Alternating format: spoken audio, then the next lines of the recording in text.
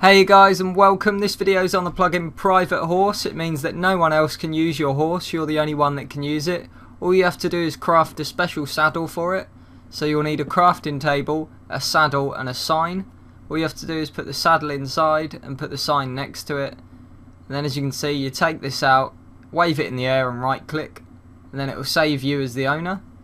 Then obviously tame your horse, put the saddle on, and then it's yours. No one else can use it now, so you can right click it, you can ride it about, but no one else will be able to get on. I'll just show you an example of a player trying to get on that can't. So as you can see, I'm not actually an owner. If I look at it, I try and get on. As you can see, it says Nene Knight is the owner. I can't actually use it, I can't get on, I can't do anything to it.